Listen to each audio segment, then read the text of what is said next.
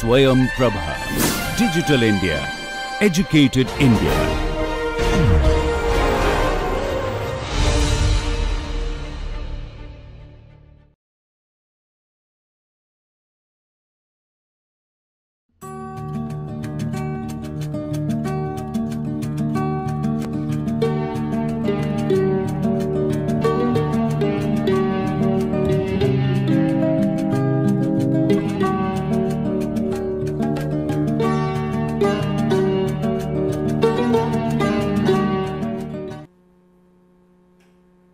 Welcome back to Aircraft Structures 1 course. This is Professor Anup Ghosh from Aerospace Engineering Department, IIT Kharagpur. We are in the mid of 4th week lectures, where we will consider mainly the energy methods. Energy methods preliminary definitions and derivations are covered in the last lecture. This week we will cover the dummy load method and unit load method. Before we go into details in the dummy load method and unit load method, better we recapitulate what we have learned. We have learned history, that is very important. I always say, always feel of solid mechanics or structural analysis or aerospace structures. Various types of external loads and conceptual structural details, flight envelope and load factor, shear and moment on wing and fuselage of an aircraft, truss and space structures we have done, and then we have come to the energy methods in our last lecture. So, we will proceed. Today, we will continue with that to dummy load method and unit load method. The dummy load method, what we will discuss today is we will take the help of the example what we have solved for vertical deflection, as it is shown on the right hand side of the slide here. This, if it is asked to find out the horizontal deflection of this point A. So, how can we do? So, to do that we need to take help of the dummy load method. Say, let a fictitious or dummy horizontal load, PF be applied at A. Deflection at the direction of the fictitious or dummy load is, following the previous derivation, we can write that it is, if it is capital delta F, is a partial derivative with respect to that PF or the fictitious load, and then the total energy for that in all the members, that is Fi square Li divided by 2 Ae, that has to be taken a partial derivative with respect to the Pf, and it is summed up for the members 1 to k. Now, let us try to see how it changes if we talk about in a general way. So, we can say that force whatever F I is, or the member force generated in each and every member is F I, and there is a contribution of two forces. One is the F I P here, where the value is P. Because of P, whatever force is coming, that is F I P, and because of the fictitious load, whatever value is coming, that is F 1 P F. So, if it is a sum of those two functions, we are considering that linear superposition is possible, and then we can continue for the derivation. This is square, Li is considered, that square is expanded here. If we consider the partial derivation with respect to this term, definitely this is equals to 0, and this term is here written as 2 Fi P F. This is constant, and this is the derivative we are supposed to take, and in this term we have 2 Fi 1 P F. This is written equals to 0, because since the load is fictitious, at the end we are supposed to put a value of P F equals to 0, and definitely this total value will become, the function value will become 0 for any case. and that will make the total this portion of the equation 0. The above function f I 1 P f becomes 0 while we substitute the value of dummy load as 0. So, the finally, what we have, it boils down to the equation as it is shown at the top of the slide. It is to that is this slide, where f I p equals to the internal forces due to the external loads P 1, P 2, P n. It could be as many as possible considering general case, and f I 1 P f is equals to is the rate of change of internal forces due to P f or the application of the fictitious load. We will see look at this equation in a different way that will help us to solve the problem. So, let us bring back the equation what we have put before we go for the partial derivation. As we consider that the dummy force is also an external force, considering the function f I equals to f I p f I 1 p f plus f I 1 p f, partial derivative of this gives us that this is equals to this. So, what we have, we can easily replace this term with or this term with this term. Now, remains f I. What to do for f I? For to use this formula, we need to be precautious and we have to put that while P f is put to 0 before summation.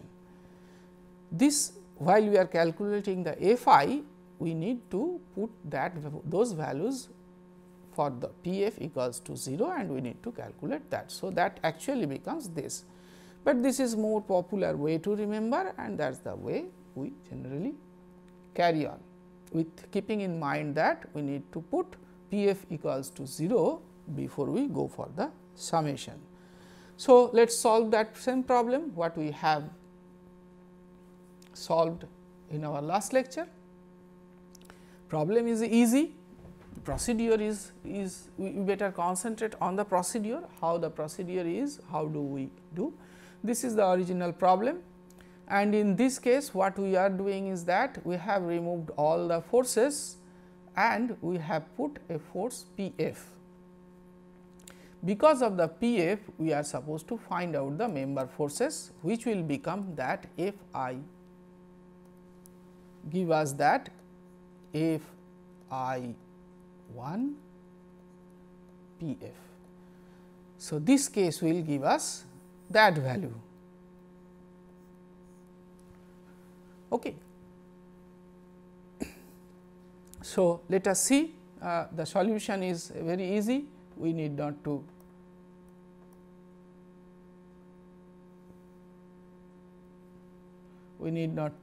do much for this. For this joint we have considered here and we have considered that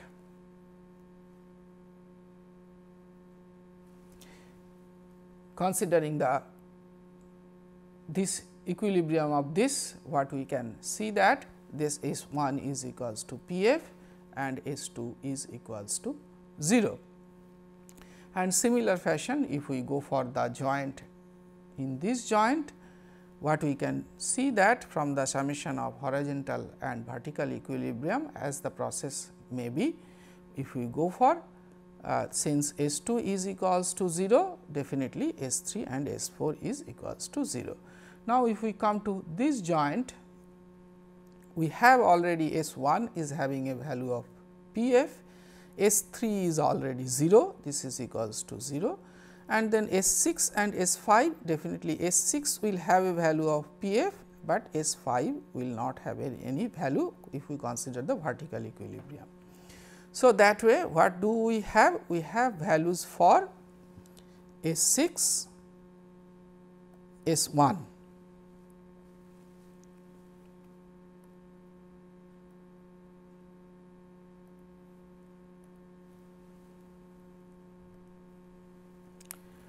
And with that we move to the table that helps us to carry out the calculation.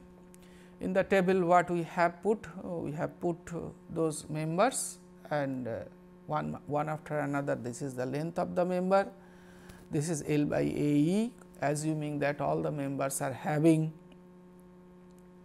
same A and E, always A and E is divided. There may be problems where A and E are not constant, practically it is not constant, but for problem solving purpose in most of the cases this A E is generally becomes a constant value, but A varies, E sometimes in most of the cases are constant.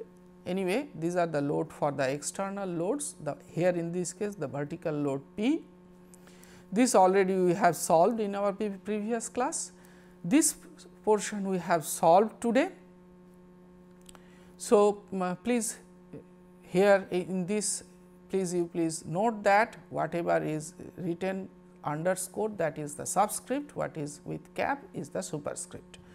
So, in that fashion we have the member force this way, and then we have the derivative of those forces, partial derivative of those forces as 1 and 1, and then we calculate the first this portion value. Here it is that portion value, it is nothing but multiplication of this and this, this and this, and that way we have those values, and this is total multiplication of with this is multiplied and we get those values. So, definitely since these are 0, we have only summation gives that 3 P L by A E. So, delta F, the deflection of point A in the horizontal direction is 3 capital delta F equals to 3 P L divided by A E, and it is to the right. Why? Because the direction of the P F we assumed on the right hand side, delta F has become a positive value. So, our assumption of displacement on the right was correct and it is deflecting on the right hand side. This method to find out deflection in elastic structures is known as dummy load method. Why dummy load method? Because we are applying a dummy load P F. We are applying a dummy load P F, and using that we are finding out the deflection. Let us move to the next slide.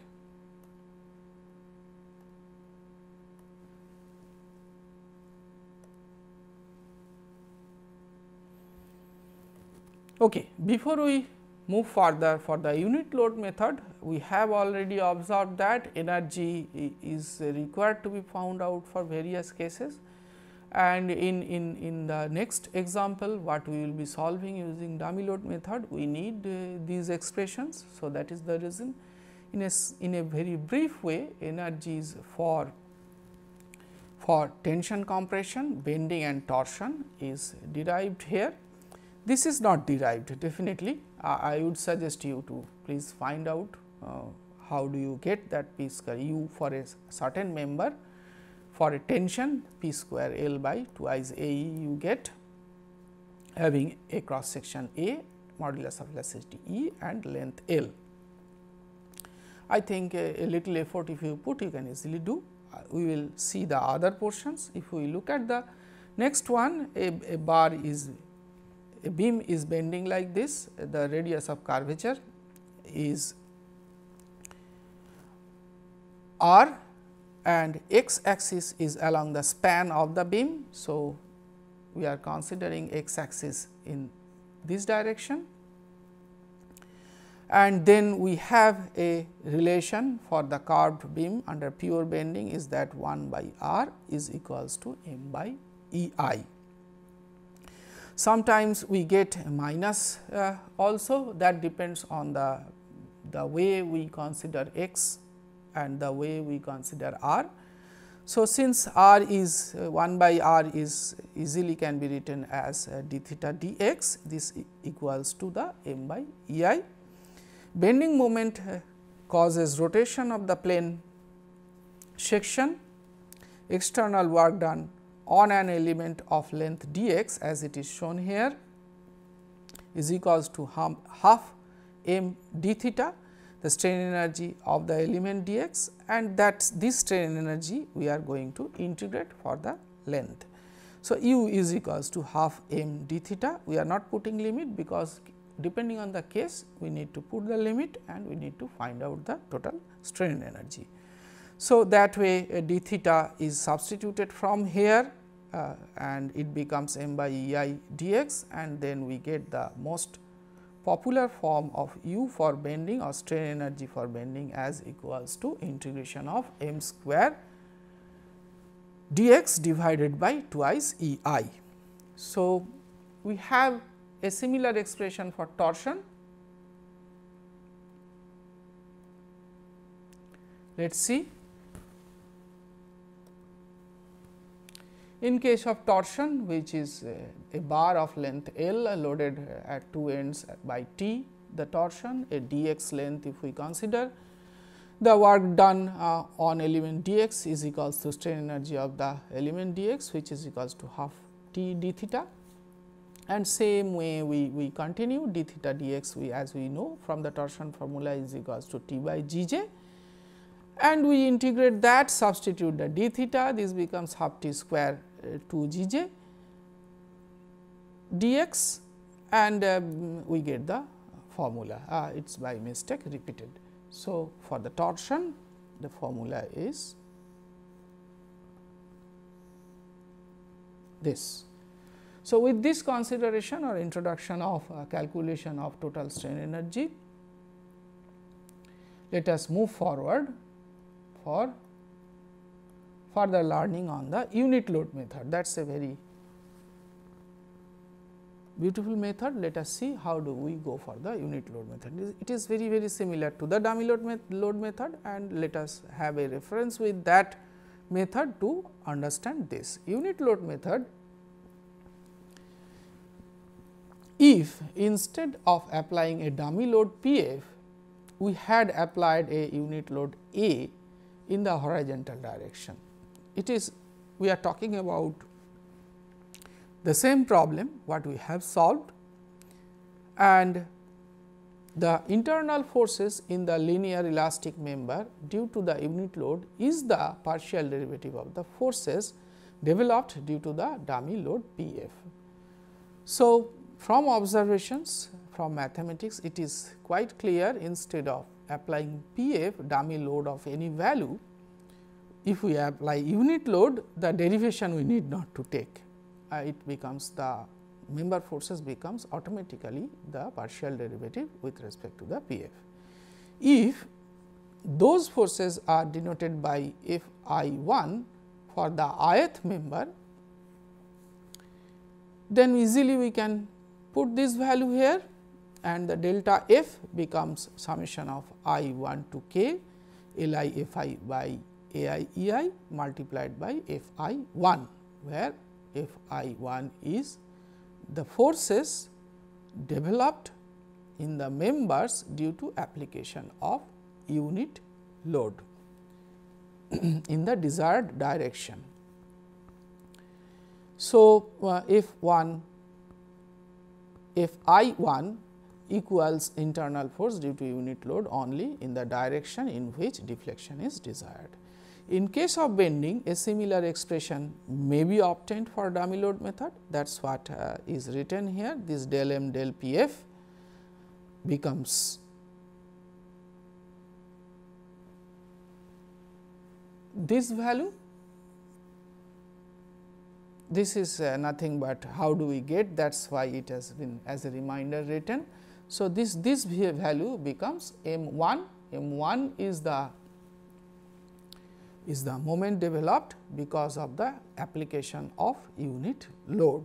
It sometimes get confusing, please keep it in mind this statement in your mind while you are confused, and we get the value. M 0 or m naught bending moment at any section due to the actual loading, m 1 bending moment at any section due to the unit loading applied in the direction of the required deflection. Similarly, in case of torsion, we can have similar equation T0 T1, T0 T0 or T0 is the torsional moment at any section due to actual loading, T1 is the torsional moment at any section due to unit loading applied in the direction of the required deflection. So, in a summation, if we look at dummy load method and unit load method, is that in dummy load method we are supposed to carry out the partial derivation, and in unit load method we are directly finding out the moment, torsion or the member forces in case of truss, or the part of the partial derivative, because we are applying unit amount of load.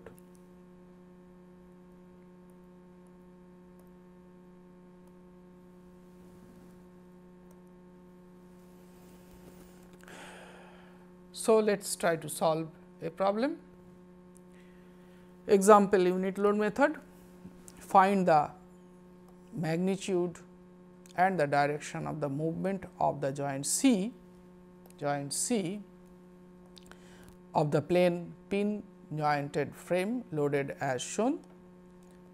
The value of L by A e for each member is 1 by 20 millimeter per Newton, because we are trying to find out in dimension. Earlier things were not in dimension. So, we did not look at it, but here L by A e value is given. So, we can find out in millimeter. Length of member 1 or DC from the other dimension, this and this, easily we can find out square root of those, and it is 2400 millimeter. Now, if we consider the joint C, S1, this is simply considered as the summation of vertical forces equals to 0, and from there we get that S1 is equals to, since the members are all known, 2400 is also known. So, we can easily find out that cost component, this is the cost component, is equals to 10, and what we get, that figure is not given here, it may be said something like this. This is 10 Newton, this is S1, this is S2. So, we are considering equilibrium summation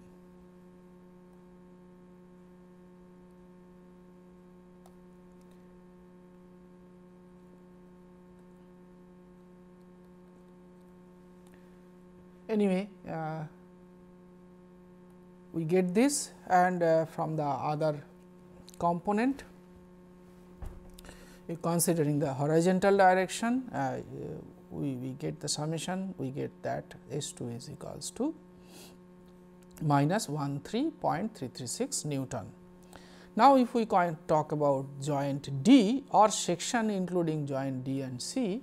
So, to do that, what we have done, we have considered a section this way, and that section is shown here.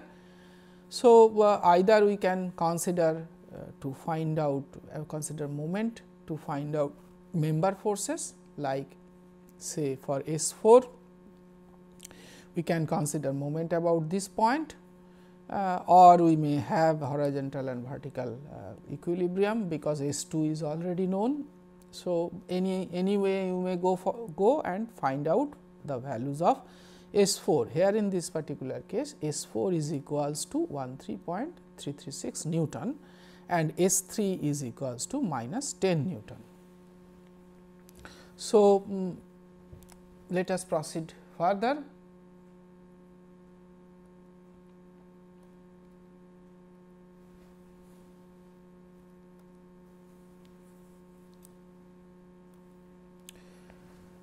If we consider a vertical section, this is nothing but a section considered from this axis, from here a section is considered.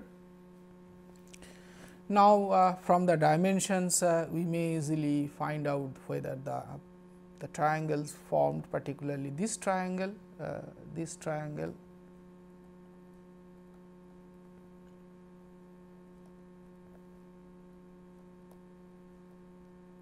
this is right angle or not, this is right angle or not may be checked from the dimension.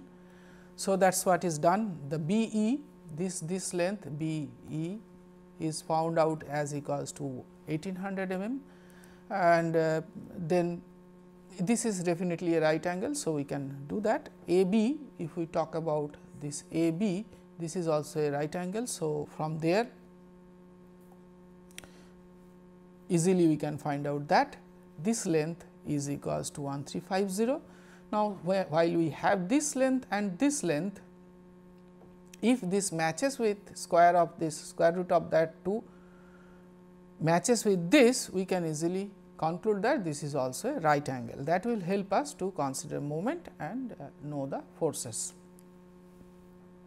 So, that check is considered here 1800. So, the other way it has been done, I think you can easily check it. So, considering moment about this point gives us the force S6, this is then the perpendicular distance, this distance is equal to this distance, and we get that S6 is equals to minus 16.67 Newton. This is done for the load given in the vertically downward direction, but the question is that to find out the movement of C, it is not that asked that whether the C is moving, how much it is moving downward or how much it is moving horizontally rightward or leftward. Anyway, we need to find out this much is probably sufficient to carry out the vertically downward movement, but let us see horizontal movement we need also to find out. That is the reason we apply one unit load here in this direction. In the above case, while we need to find out the forces in the members due to unit horizontal load applied at the point C, it may be calculated that S1, S4 and S3 are equals to 0 and S2 is having value 1. And similar way if we proceed now, the way we have done in the previous portion, now from a similar section as considered in the above, summation of horizontal and vertical forces are equals to 0 individually will lead to the solution S5 and S6. S5 for one horizontal load is equals to 0.6 Newton and for S6 for one horizontal load is equals to 0.8 Newton. So, with that we move forward for the next slide. We have got all the values, we need to find out the deflections as we have already described.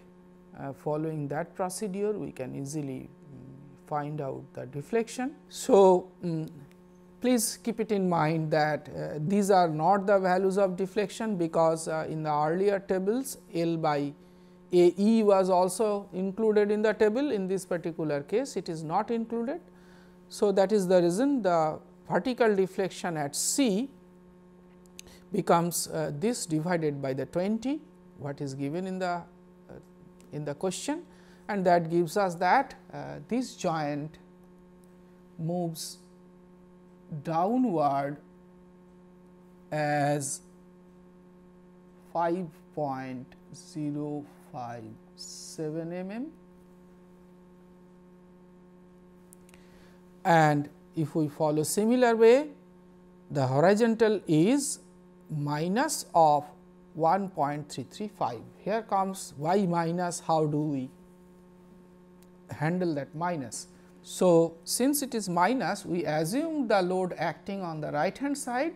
So, the value has become minus. So, it is coming something 1.335, it is a small value and this value is 1.335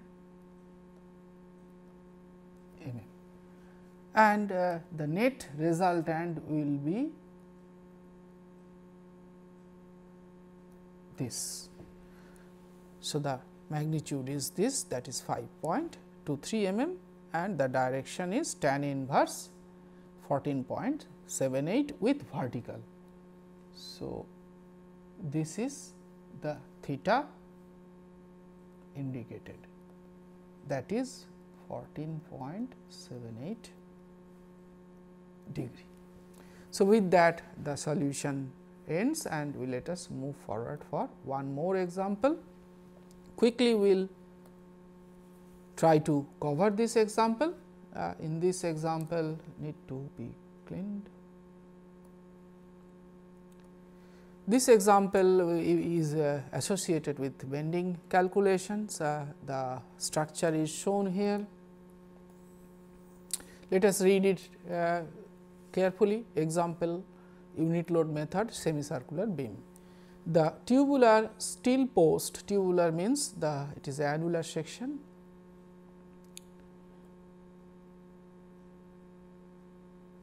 shown in the figure supports a load 250 Newton. This is the load 250 Newton at the end C. Here it is supporting 250 Newton. The outside diameter of the tube is 100 mm as shown here, and the wall thickness is 3 mm as shown here. Neglecting the weight of the tube, that means we are supposed to neglect the self weight. Find the horizontal deflection of C. The modulus of elasticity is 206,000 Newton per millimeter square. So, what we are supposed to do?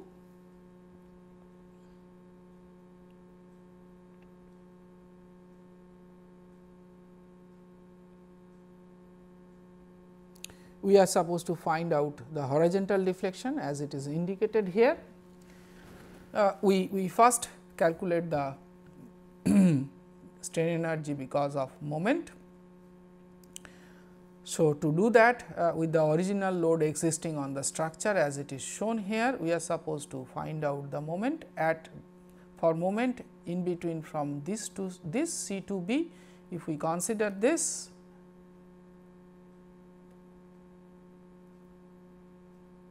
this distance is nothing but this one multiplied by r definitely. So, that multiplied by the W gives us the bending moment, considering that is acting this way as it is shown here, and similar it will that the bending moment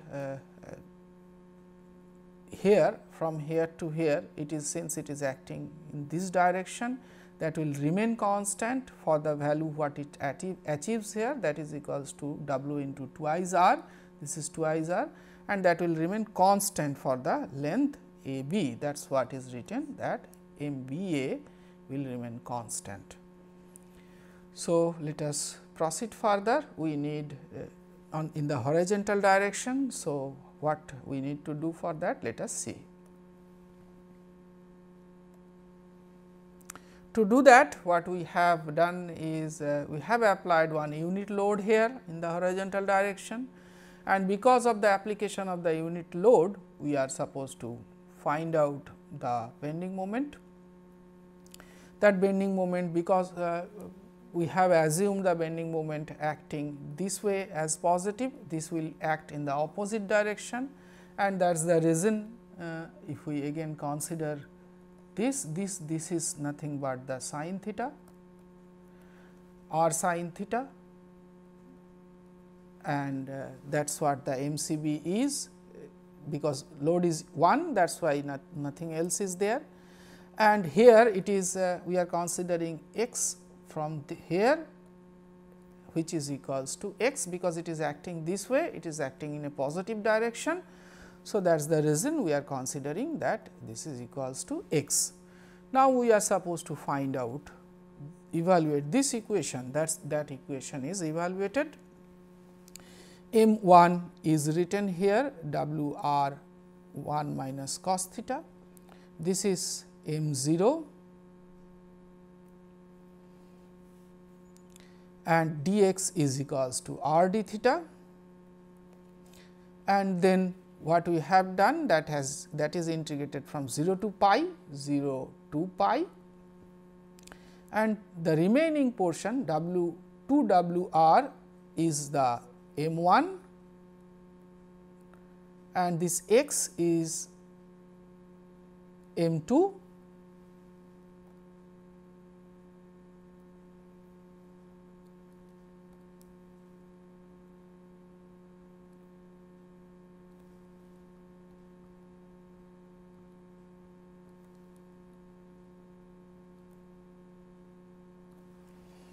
So, with this we integrate,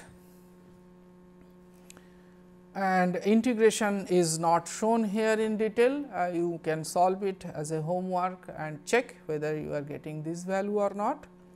So, finally, this delta or may be written as capital delta F, anyway you can write. So, this and these are same, please keep a note about it, and you see we can find out the deflection either 48.67